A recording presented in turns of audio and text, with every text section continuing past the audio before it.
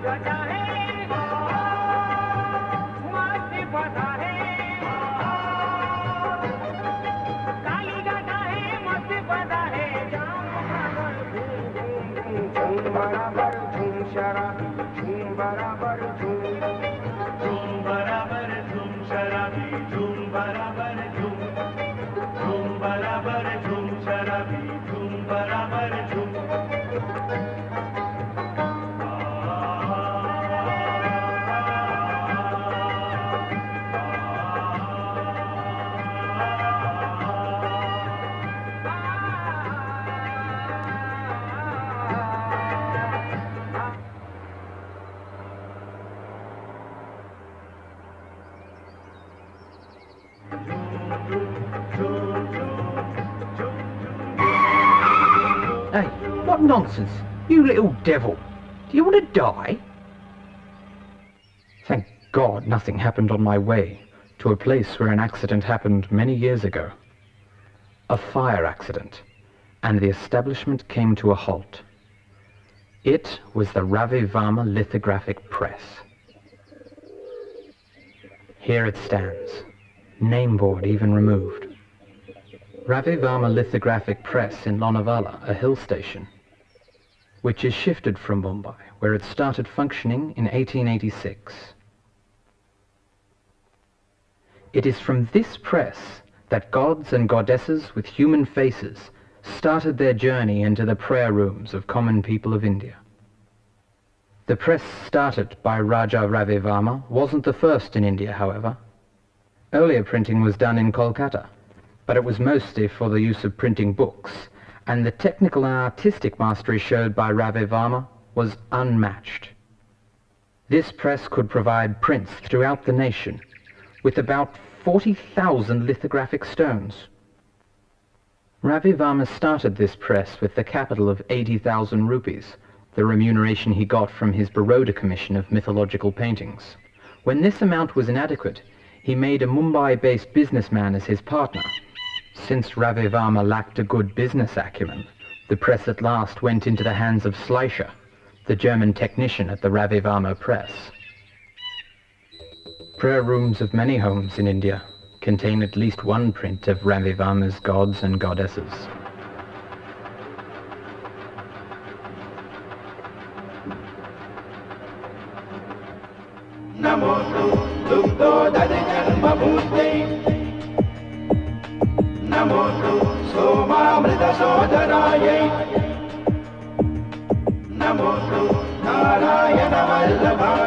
Thousands of these lithostones, which were the main asset of the press, are now destroyed or taken away to some unknown destination.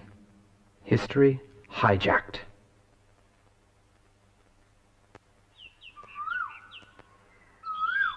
The vibrations of artistic heritage one feels when entering into the premises of Kilimanur Palace is amazing. Ravi Varma belonged to this palace of aristocratic Hindu Kshatriya family, an elite warrior class. But warfare and military prowess in his family had long been a thing of the past. Fine arts and music were the accomplishments that several members of his family sought after. Sanskrit scholars, poets, and musicians were to be found amongst his close relations. His mother, besides practicing Ayurvedic medicine, also composed music for the traditional Tulal opera performances, which were held in the dance halls of feudal courts. Parvati Swayamvaram is a poetic work meant for Tulal performance, which was written by Ravi Varma's mother, Uma Ambabai Tamburati, and published posthumously by Ravi Varma.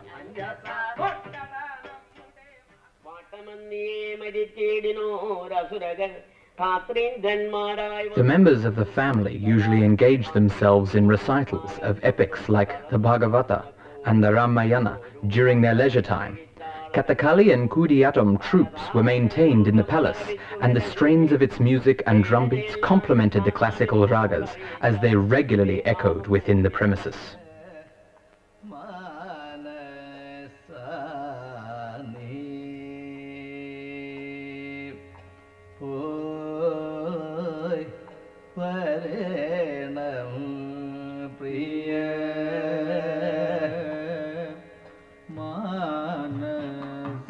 The impact of this cultural background is evident in his paintings like The Birth of Shakuntala and Krishna at Envoy.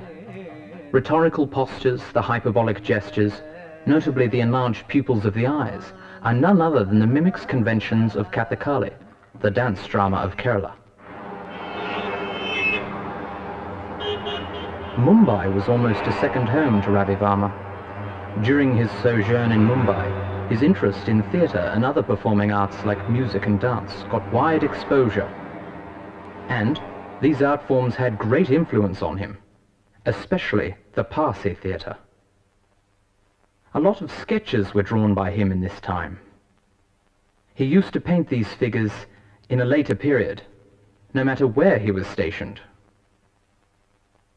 It is during one of his short stays in Mumbai he happened to see the drama Shakuntal by Anna Sahib Kirloskar, a Parsi theatre production. This obviously had an influence on Ravi Varma's later canvases on Shakuntala. Mumbai life of Ravi Varma is sketched in his brother Raja Varma's diary, and it has a lot to speak. It reveals Varma's use of models and the difficulty involved in it. Many sketches were found for the painting At the Bath, which Ravi Varma did in 1902. This painting, a masterpiece now housed in Kaudiya Palace, Thiruvananthapuram, is modelled on a Mohammedan prostitute. Anjana Malpekar was a dancer and a musician from Mumbai who posed as a model for several of Ravi Varma's paintings. For the paintings of Mohini, Lakshmi, Saraswati, and Ganga, Anjana was evidently the model. The artist's daughter Mahaprabha Tamburati and her son Marthanda Varma became models for the painting Here Comes Papa. The identity of the model for the painting Malabar Beauty is unknown, but the existence of a model for this painting is revealed through this photograph. And she is Rajibai, Varma's model featured in Lady with a Fan, executed by Frank Brooks, who was commissioned by Ravi Varma to teach Raja Varma. Dewan T. Madhava Rao, who was instrumental in many ways in making Ravi Varma a cult figure.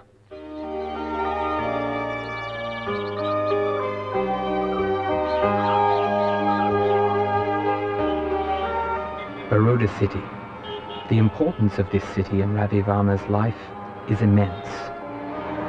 Through the efforts of Madhava Rao, then regent of Baroda, Ravi Varma's painting Sida Bhumi Pravesh finally reached the Baroda Palace.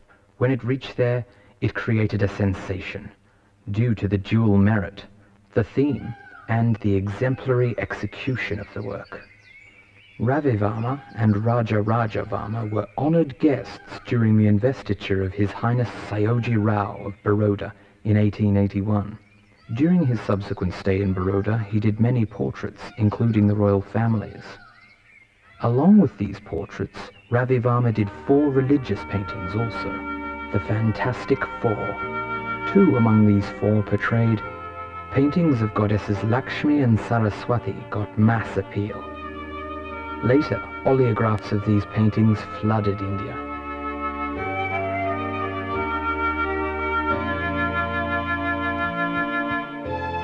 The Maharaja of Baroda, who was in high praise for Ravi Varma, made even a studio for the artist in Baroda, that also in the palace grounds itself. The studio was a highly accomplished one. He made windows and doors so large and glass to get sunlight aplenty that the artist can work in any corner of the studio. Nowhere else did Ravi Varma get this much affection and regard. Some years later, the Maharaja, who was on a vacation in Uti, called for Ravi Varma again and commissioned him for 14 mythological paintings for the Lakshmi Vilas Palace, which was under construction. Prior to embarking on his commission, accompanied by Raja Varma, he travelled all over India in search of ancient culture and traditions of different regions of India.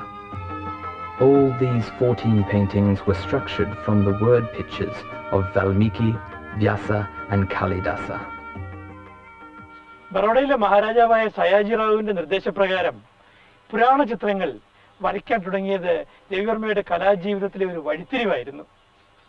14 ചിത്രങ്ങളാണല്ലോ Raja Ravi Varma ബറോഡയിലെ മഹാരാജാവിന്റെ ആവശ്യപ്രകാരം അന്ന് വരച്ചത്.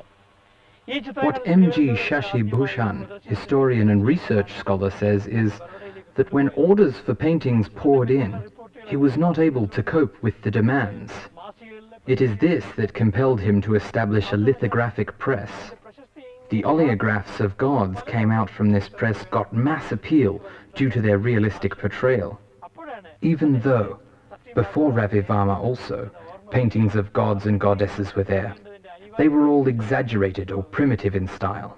To overcome this only, Ravi Varma chose a realistic portrayal of the gods and goddesses, and he succeeded in his attempt. പക്ഷെ അദ്ദേഹത്തെ അതിന് പ്രേരിപ്പിച്ച ഘടകങ്ങൾ നമ്മൾ മറക്കരുത്. ഇന്ത്യയിലെ തഞ്ചാവൂർ ചിത്രങ്ങളിൽ, അതുപോലെ പൂനെയിലെ ചിത്രകാരന്മാർ, കൽക്കട്ടയിലെ ചിത്രകാരന്മാർ ഒക്കെ തന്നെ അവരുടേതായ തരത്തിൽ ദേവീദേവന്മാരെ മുമ്പ് വരച്ചിട്ടുണ്ട്. അവിടെയൊക്കെ ഒരുതരം അതിശയോക്തി കാണാൻ പറ്റും. ആ അതിശയോക്തിയോടൊപ്പം തന്നെ ഒരുതരം പ്രിമിറ്റീവ്നെസ്സും ഉണ്ട്. ആ പ്രിമിറ്റീവ്നെസ്സിനെയും അതിശയോക്തിയെയും മറികടക്കുവാനാണ് രാജാ രവിവർമ്മ തന്റെ ചിത്രങ്ങൾ കൂടി പ്രധാനമായി ശ്രദ്ധിച്ചത്. അക്കാര്യത്തിൽ അദ്ദേഹം വളരെ വേഗം വിജയിക്കുകയും മായാത്ത ഒരു വ്യക്തിമുദ്ര പതിപ്പിക്കുകയും ചെയ്തു. The first pictures to come out of the Ravi Varma press were the birth of Shakuntala, Saraswati and Lakshmi. Then came the variety of mythological characters and national figures. Thus he achieved national integration. A national integration through his artistic perspective. These are some of the oleographs from Kadkopa and Lonavala presses of Ravi Varma.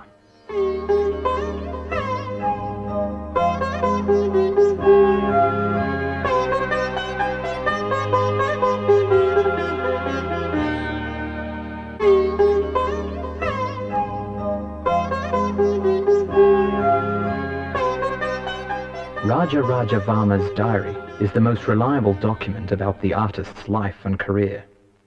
A trained painter, Raja Varma's landscape paintings are superior to any other Indian artist's work in that genre.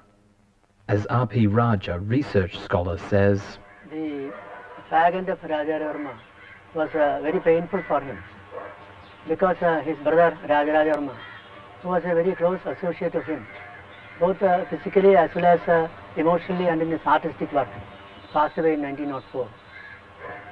More than that, it was added, another agony was added because earlier, a few months ago, his brother Varma also died. So the demise of 2 brothers in very close time frame had put Raja Varma in a very great mental agony and emotional upset. Not only that, the demise of Raja Varma has affected his works also because he could not complete many of the orders which had been given to him. Now, added on to these demises was also the fact that the press which he was running went into a great loss, and that also caused a lot of trouble and agony for him. So one can say that he was also physically having a problem, a little bit of problem through his diabetes. So the fact of Raja Varma had been a little painful for him in many ways. For Jadayu Vadham also models exist. Varma did the sketches for this painting at the premises of Kilimanur Palace. He put a sword in the hands of a relative named Goda Varma and set him to hold a teenage niece of Ravi Varma, like in the posture seen in the painting.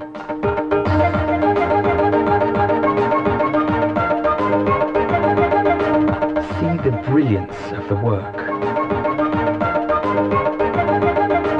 What a powerful stroke!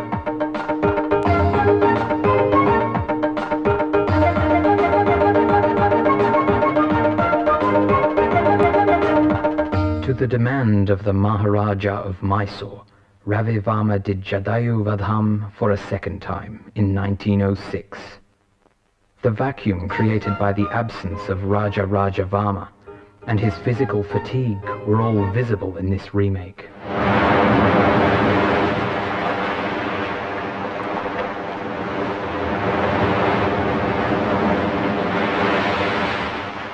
Shakuntala Looking Back and Lady in the Moonlight are good studies in Ravi Varma's command over lighting. In Shakuntala, the invisible source of light is the sun. The sun's position is suggested masterly through the shadows, and in the other, the canvas is totally moonlit. Likewise, he made the ornaments shine on his characters lifelike. The details are given in such a way as the beholder would like to have it in his hands and enjoy the beauty of it. Krishna and Yashoda, and Portrait of Maharani Lakshmibai, who is his sister-in-law, are fine examples. Maybe his Tanjore influence.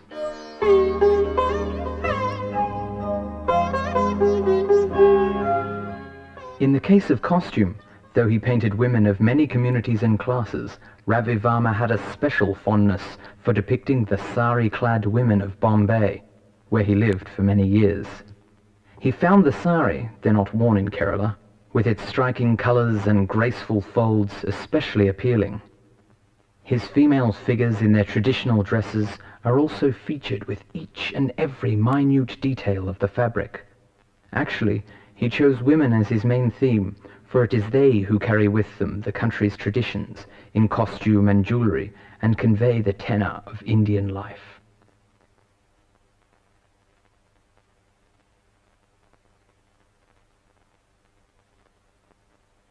His technical genius manifests in his bigger canvases, with the number of characters and their most effective placement. One among these, Draupadi and the court of Virata, is an example to this point, and boasts no less than 20 figures. But they are accommodated without any compromise on light and space between each of them. Every detail and emotion on each face is depicted with utmost care. Rugmangada and Mohini, and the court of Indrajit, and Galaxy of Musicians are some other examples. Another brilliance, a three-dimensional one, the man on horseback.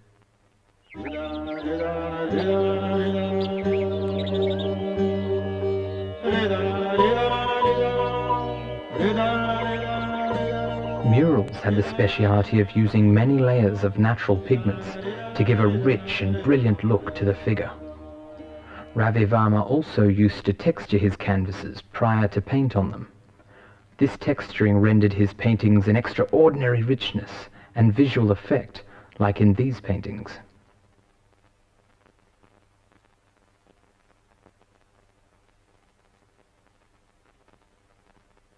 Rama Breaking the Bow and The Milkmaid are brilliant works in watercolor. Princess Ashwati Tirunal on Varma. The 1880s saw great Indian happenings, cultural happenings, reawakenings on the young shores of America.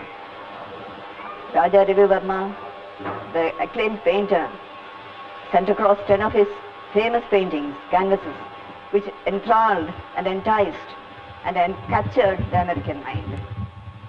It had almost a great impact, almost an impact which is almost as forceful as many of the other Indian happenings. Swami Vivekananda's speech and all that has already been dealt with. I do not want to say anything more about that. But it was definitely a time for India's flowering in the foreign countries. Ravi Varma was awarded with 2 gold medals in the Chicago World Columbian Exposition in 1893. The title of this consignment was The Life of the Native People, and it consisted of pictures of women in traditional attire symbolizing the different regions of India. Some of the 10 masterpieces.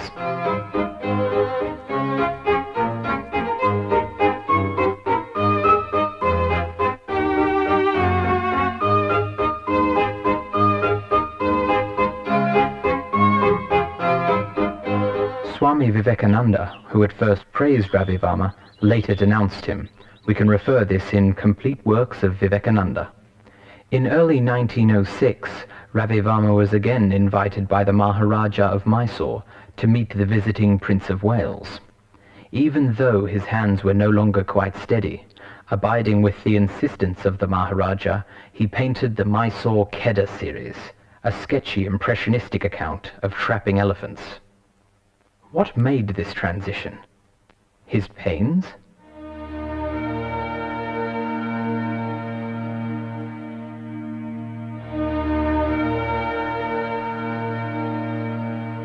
He took his precious brush again to paint Kadambari, but the brush dropped forever from his unsteady hands.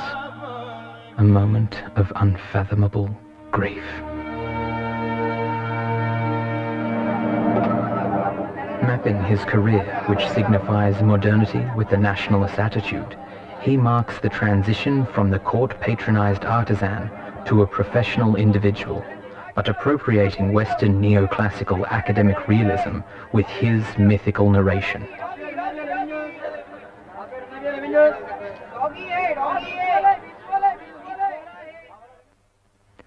Surprising it may be, Ravi Varma's influence was mirrored in the Indian cinema also.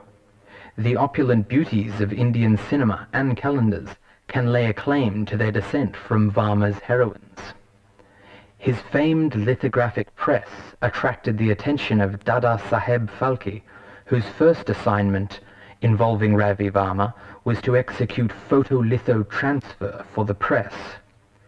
This acquaintance eventually led Phalke, who was highly impressed and influenced by Ravi Varma paintings, to make a film which is totally Indian.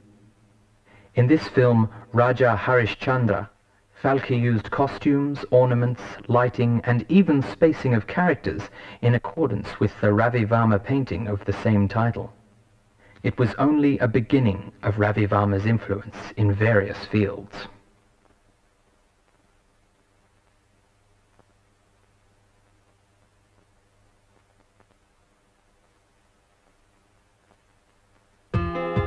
Soon, the best-loved visuals in India, the Ravi Varma images, were used to maximum commercial advantage worldwide. This included using the images in advertisements for merchandise ranging from infant food to tobacco.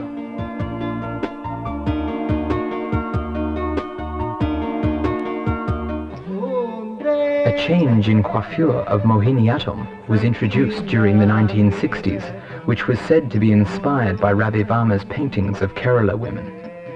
Redesigning of costumes of Parashurama in Kathakali also is the influence of Varma paintings.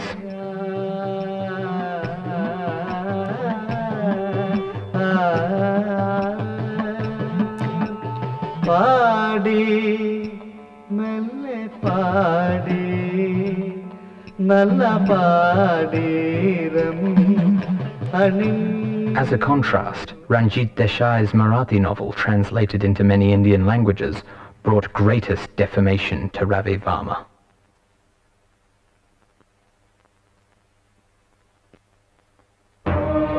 Sita, Damayanti, and Sairandri, all given form here, in this studio of Kilimanur Palace. Now, in perfect silence. Somewhere here, Ravi Varma merged into eternity. Where? Nobody knows. Dilapidated studio in Baroda laments. Where is Sayoji Rao?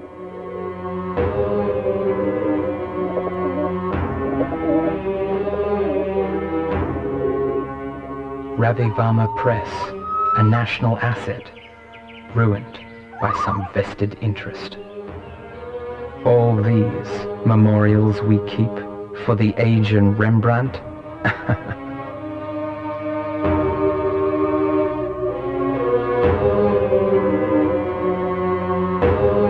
Ravi Varma's aristocratic lineage, his modern outlook, his acquaintance with Travancore court, especially with Maharaja Ayalyam Thirunal, the book by Edward Moore, The Hindu Pantheon, which he got as a gift from Ayalyam Thirunal, his good relationship with the top brass of the colonial government in India, and his connections with the Parsi community of Mumbai. All these helped him enter into history.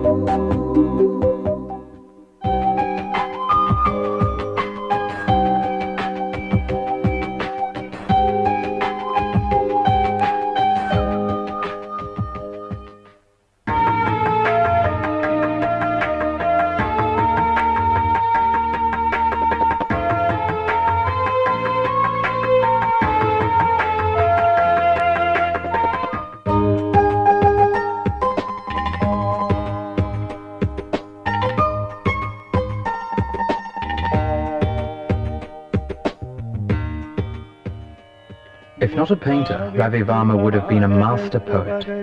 He could compose verses superbly in both Malayalam and Sanskrit. His Ragamalika and Manasayatra are clear evidences.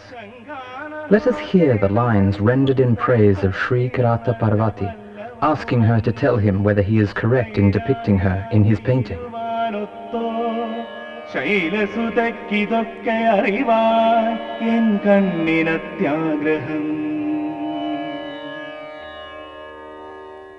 On the afternoon of 2nd October 1906, to the chant of Vedic incantations, lying on a sacred kusha grass mat, Ravi Varma passed away peacefully. Homages to the great man poured in from all over the globe. The press, national and even Reuters, carried the news with great grief.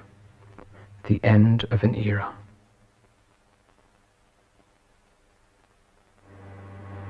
Really? He was a prince amongst painters and a painter amongst princes, no? What to doubt? The first Indian painter to become well known. You know, before him painters were largely anonymous.